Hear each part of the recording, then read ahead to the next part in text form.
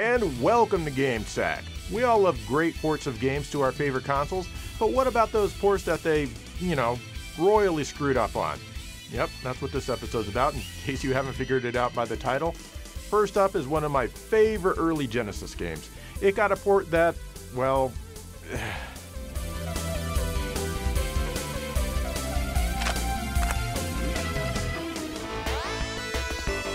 Thunder Force 3 from Technosoft was released on the Genesis in 1990. It's a somewhat short but sweet side-scrolling shooter, or shmup if you want to sound like an idiot. It really increased the fun factor over Thunder Force 2, which was barely over a year old at the time this one came out. There are lots of amazing stages, fun power-ups, and exciting bosses to fight. The graphics are excellent for a 4 megabit cartridge, and the music is even better.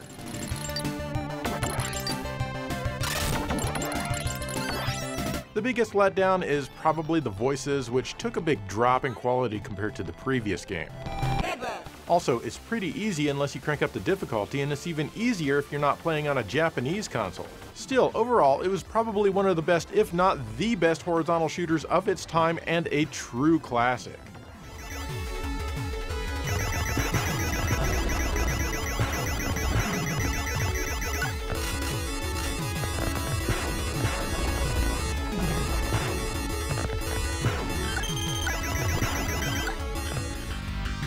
In late 1990, Technosoft converted Thunder Force 3 into an arcade game called Thunder Force AC. You know, for arcade. The first 3 stages are directly from Thunder Force 3, though the level layouts have had a couple of very minor changes here and there. Stage 4 is a brand new outer space stage with some great music. Stage 5 is a weird merging of 2 stages from Thunder Force 2, and then it's back to the regular Thunder Force 3 stages to finish the game. They added a lot of voices that play during each stage. My personal favorite is the dismay the announcer expresses when you're down to your last life. I also love the crazy text you get in the ending, complete with typos. Naturally, it's a great game, even if it kind of feels like a bastardized version of Thunder Force 3.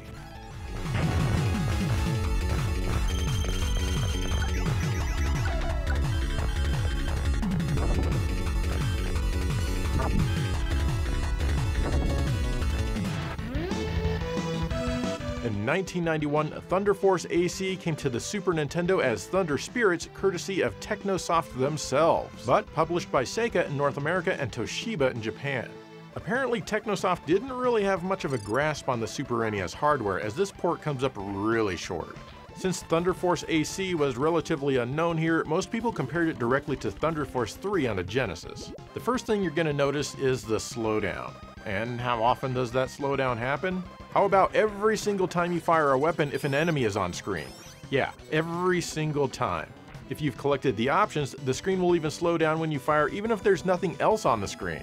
It's incredibly bad, but hey, on the bright side, I guess that makes a rather short game longer? The graphics themselves somehow seem slightly less impressive than what we saw on the Genesis. They didn't take advantage of the increased palette of colors that the console offers at all. We do get some Mode 7 in the ending, but honestly it's not a whole lot better than the scaling that was in the Sega version. Even the sound and music are downgraded.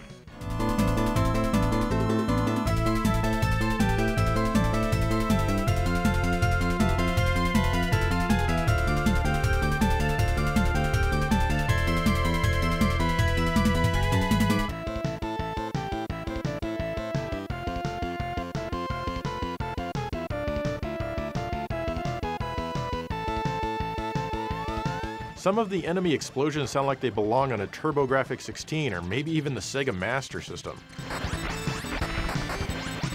Technosoft knew they came up short with this one, so they tried to add a few things to make up for it. For example, there's 2 new stages, or rather different stages compared to the arcade game. One replaces the outer ship space battle in Stage 6. This one adds a short but cool new music track that I haven't heard in any other Technosoft game.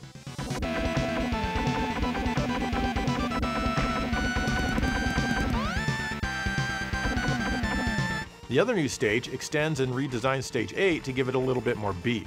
It also has new music. Then, they added a stereo effect to the weapon firing depending on where your ship is placed horizontally on the screen. Lastly, they fixed some of the typos in the ending text, though it's still as nonsensical as ever. This is still a fun game, but hardly a classic, and there are certainly many better shooters on the console that you could play.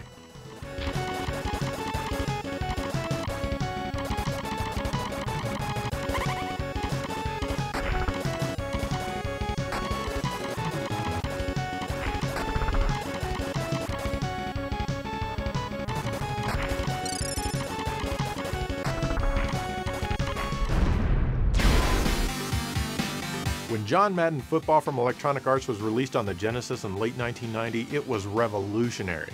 I mean, it's a sports game that was actually enjoyable to play. You get a realistic game of football, for the time anyway. I remember I used to play this one every Saturday with my dad, and we both enjoyed it, and video games weren't something that were in his skill set. But he did manage to get good enough to beat me more than a few times. This was, and still is, an amazing game top to bottom, and it sold extremely well, more than 5 times their initial projections. The series would go on and on with a new game every year, to this very day in fact.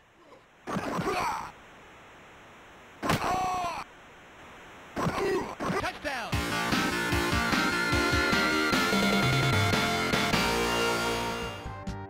Well, in late 1991, Electronic Arts decided to port John Madden Football to the Super NES to get a few more dollars into their bank account. And man, was this version ever a letdown. It's based mostly on the first Genesis game, but here they decided to use Mode 7 for the field graphics. Turns out that the programmers were not at all prepared for this. As you can see, the game runs at a snail's pace and a very low frame rate. This not only looks horrible, and boy does it ever, but it also really affects gameplay. With the frame rate being so low, it can be hard to position your receivers where the ball will land during a pass. This game is so sluggish that I don't think I've ever even played an entire 4 quarters before shutting it off, and today is no exception. I wonder how many people actually have played through the season on this one. Besides being slow, the graphics look blocky, with very little detail. One time the graphics even glitched out on me and I had to reset the game to fix it. Unfortunately, I lost the file where that happened and I had to re-record the game for this episode. Lucky me. The sounds are also rather muffled compared to the Genesis version. Set 28! Hut. About the only good thing is that the crowd noise sounds more like a crowd and less like someone left the water running.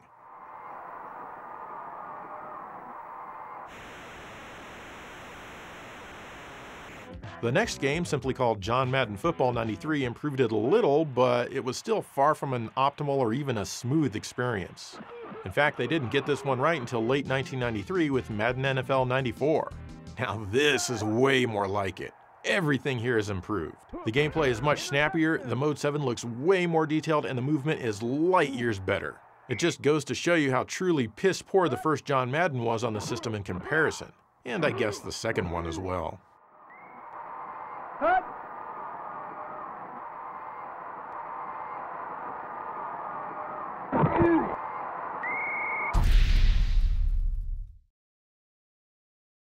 Up next is a game that was such a huge hit that it's no surprise that it got a ton of ports. It's also no surprise that a few of those ports, well, I don't know, suck the big one.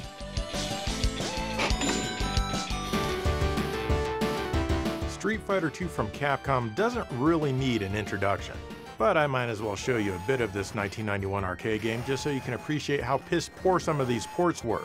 As you likely know, this 6-button game really changed the arcade scene and resulted in the fighting game boom.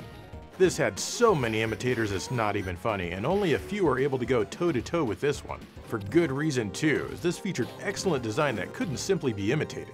It even got its own incremental follow-ups like Super Street Fighter II, which introduced even more characters. This game was a massive success, and as a result it was ported everywhere. Round 2, fight!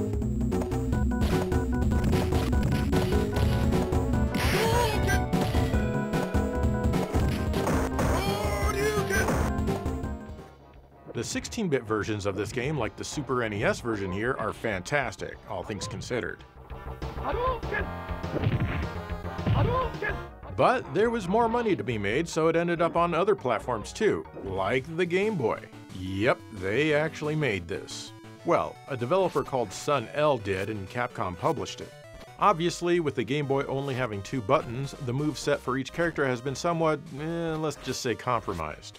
You have one punch button and one kick. That's it. You have 9 characters to choose from. Dalsim, E Honda, and Vega decided to sit this one out. Interestingly, the artwork and move animations look and feel more like Super Street Fighter 2 than plain old vanilla Street Fighter 2. For example, Chun-Li has her fireballs, which she didn't have in the original Street Fighter 2. Obviously, there's going to be some cuts on the Game Boy, and well, cut they did. The first obvious thing is that the game is in black and white, or black and green, or however you want to view it on whichever Game Boy model you have.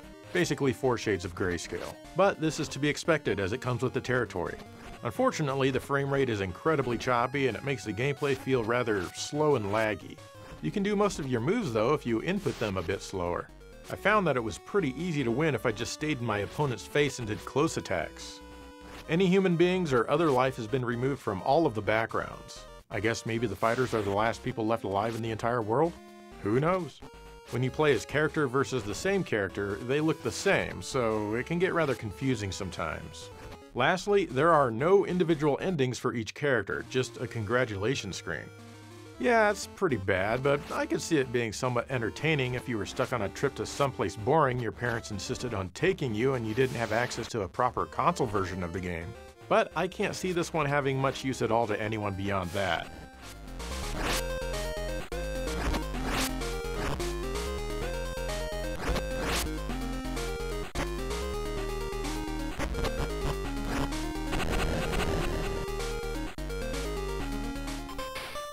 As bad as the Game Boy version is, it's an absolute masterpiece compared to Street Fighter 2 for the Master System.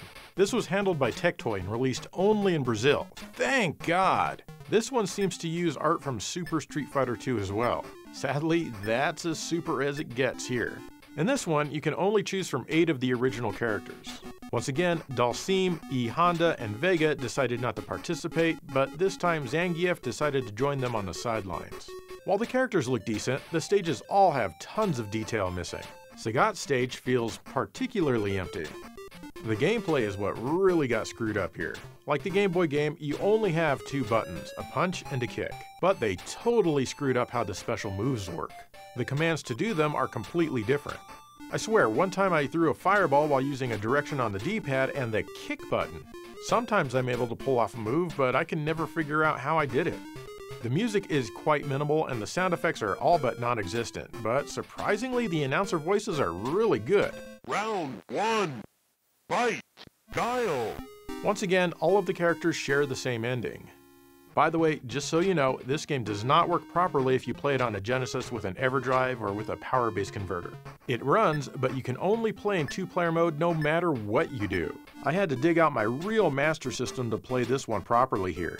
This port was handled by Tectoy, and I don't care what anyone says, they have rather low standards. I don't recommend that you play this one at all.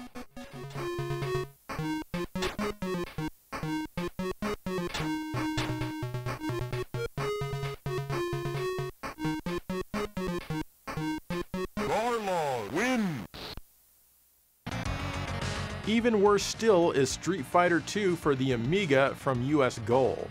This game is insanely choppy and broken. You can choose a 2-button mode, but I wasn't able to pull off any special moves at all, no matter if I tried doing them fast, normal, or slow. They just didn't work. What's more is that crouching attacks don't work right. If you crouch and press an attack button, you'll do a standing attack. What you need to do is hold crouch and let your character stay that way for a bit before you press attack. Then you can do a crouching attack. I also tried the 1-button mode. Here, you can only punch, but curiously I was able to do a few special moves by inputting them regularly. Even on the easiest difficulty, this game is nearly impossible because of the choppiness and the extremely tough AI. The graphics only take up 3/4 of the screen for some reason, and they look worse than any of the 16-bit era ports. The music is random. You can play a round, lose, continue, only to play that same round again, but with different music. I often found myself fighting to the character select theme.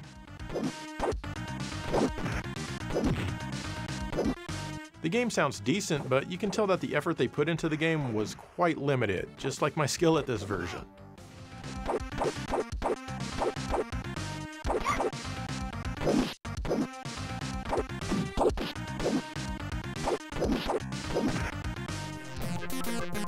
Then there's Street Fighter 2 for the PC, also from US Gold. I can't decide if this is better or worse than the Amiga version. The graphics look fantastic, if they're paused. But man, this is choppy, if not choppier than the Amiga port. The jumping in this one is extremely floaty. You even go off the damn screen. Again, you have one punch and one kick, but even these are broken. The punch and kick buttons often do the opposite attack. You have to let go for a while and wait for their functions to reset before the kick button actually kicks again. Trying to be precise with your movements is very frustrating here. Still, all of the fights are easy, except for Dalsim, who just spams his long-range attacks over and over. Yeah, good luck. It's almost impossible to get close enough to hit him. Once again, the music is random and sounds absolutely awful, and there are no sound effects at all. If you switch the sound card to Roland, the music sounds better, but it's still pretty bad. And again, there are no sound effects. Even if you pick the option that uses 2 sound cards, you don't get any sound effects unless I'm missing an option here, I don't know. I'm surprised that Capcom allowed US Gold to release these games. I'm under the impression that Capcom did not care at all about the quality of the ports that weren't handled by them directly. US Gold obviously did not have the talent to handle these ports.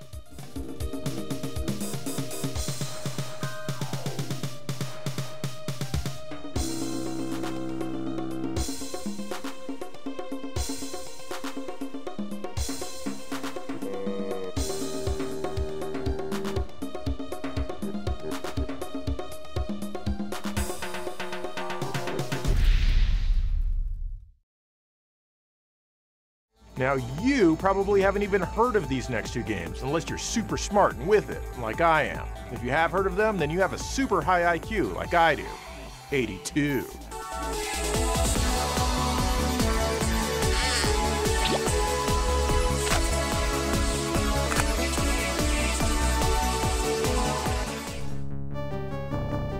Alien Syndrome from Sega was released in the arcades in 1987. This overhead run and gun was obviously inspired by the 1986 movie Aliens from Jimmy Cameron. In this one, you set a time bomb at the start of your mission. You have until it counts down to find and rescue enough of the hostages. You have a few different weapons you can collect, which makes the game more fun, as do the little options you get, which can supplement your firepower. Once you have enough hostages, you make your way to the exit. Go to the exit. Here, you'll fight the boss, who is patiently laying in wait the entire time. Defeat it and escape. Then the time bomb finally explodes the ship or structure that you're on. Off screen, unfortunately, we don't get to see it happen. Either way, all of these aliens are definitely dying, which is a good thing because anything that's not human is most certainly bad and evil. But depending on how well you do decides how many humans get to survive. All humans are on the side of good. This is a fun game that feels a touch ominous to play with the creepy music and the juicy aliens which splatter when they die. It's even more fun to play with a friend if you have one, which you probably don't. Not if you're the kind of person who says shmup anyway. Be warned though, because this game is tough and it offers no continues. Of course, you can always cheat and set it to free play like I did.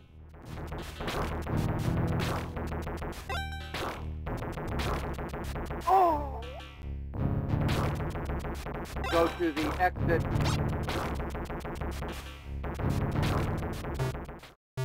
Alien Syndrome arrived on the Sega Master System later that same year. It's not very good. In fact, it feels like the developers of this port only heard the arcade game described to them verbally and just ported it from that. This version is much slower, though your mission remains the same. The screen scrolls from room to room instead of continuously.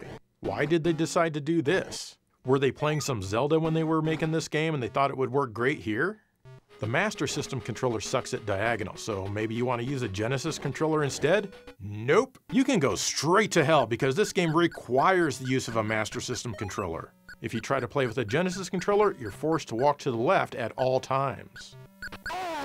Not only that, but this game is now single player only. Well, technically 2 people can play, but it's 2-player alternating and not simultaneously. Exciting! The cool flamethrower weapon is gone, as are a couple of the other weapons. Also gone are the cool options that you can get which follow you around. To make up for this, they added a brand new enemy which is on every screen in every level. Yep, these green faces on the floor that shoot at you are exclusive to the Master System version. Pretty creative. Speaking of enemies, they materialize out of nowhere, and you need to make sure you're not near them when they become solid. At least the boss fights are pretty fun, though toned down from the arcade. Some bosses even feel completely new.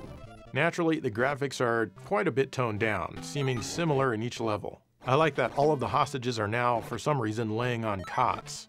The music is extremely minimal, as are the sound effects. Like the arcade, the same tune plays in every single level. The game supports FM sound, but it doesn't make it a ton better.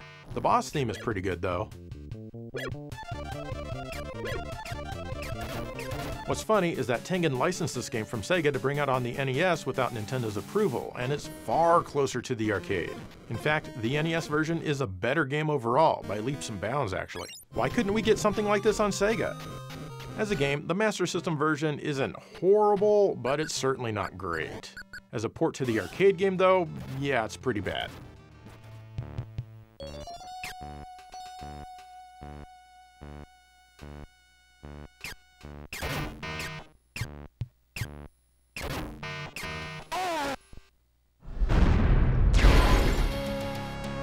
Mercs came to the arcades in 1990 from Capcom. This is a really cool overhead run and gun that's the sequel to Capcom's own Commando from 1985. It allows up to 3 players simultaneously on a vertical-oriented screen. There's a word for having the screen like this. Damn, it escapes me at the moment though. Oh well. Anyway, you have a few different weapon types you can get and you can power them up as well. You have a life bar, which is nice, and that means you don't die in a single hit. The stages are fairly short, but they're fun and the boss fights are pretty neat. One thing that's super cool about this one is that you can often commandeer vehicles to ride in and shoot out of. They don't last long, but you never don't want to use them. There are even boats you can drive. Or you can mow down enemies with their very own gun turrets. Yeah, that'll teach you to build these. The graphics are excellent, which is par for the course in Capcom arcade games, and there's even some nice music in here. There's no shortage of good times to be had in this one.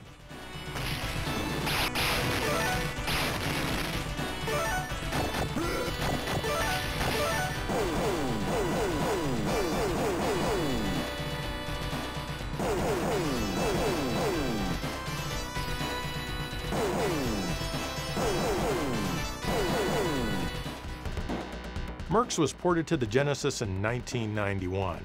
This was a fairly faithful port, but naturally everything has been downgraded to fit on the Genesis hardware and also the size of the cartridge. I mean, this is 8 megabits, whereas the arcade is closer to around 64 megabits. It still has smooth control and it's still a great time though. Its biggest sin is that they cut the 2-player mode for some reason. To make up for this, we got the original mode.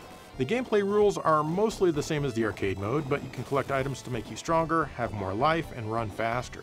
You can also find other people who will fight with you with their own weapons. You can switch between them on the fly as needed, and they all have their own life bar. There's also a shop that reminds me of Forgotten Worlds where you buy stuff using the medals that you collect. Surprised it's not Zenny. I guess that's because Sega made this mode, not Capcom. This mode is much longer than the arcade mode as well. Overall, this is not the best port in the world, but honestly, not awful by any means.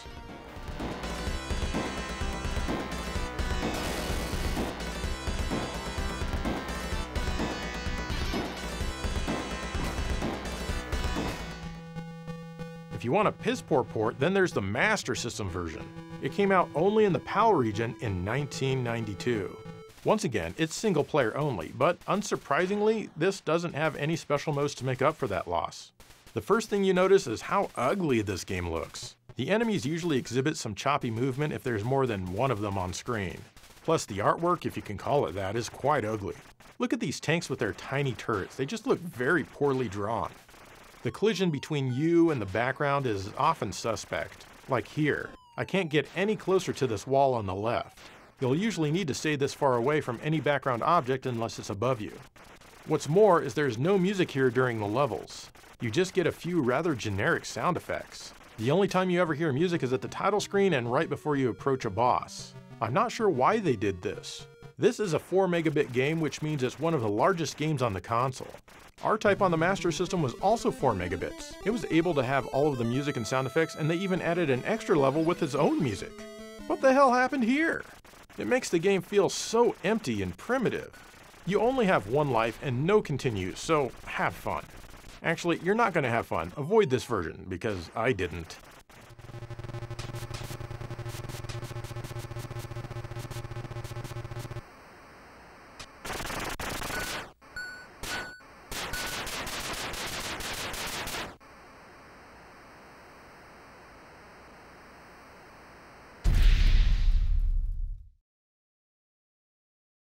And there you go, more piss poor ports. You gotta admit, some of those Street Fighter ports are so bad that they're actually funny.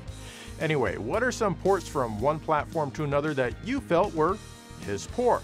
Let me know, and in the meantime, thank you for watching GameSack.